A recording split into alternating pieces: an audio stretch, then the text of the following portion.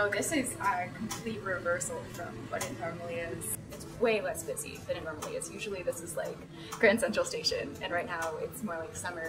There are usually like 5-ish chapters per professor. We reach up to 163 professors.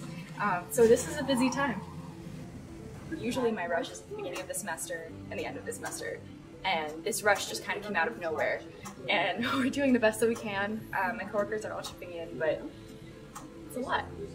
So usually I'll have like maybe a handful of these, but I've done probably 5-ish per day, where usually I'll do 5 in maybe a semester.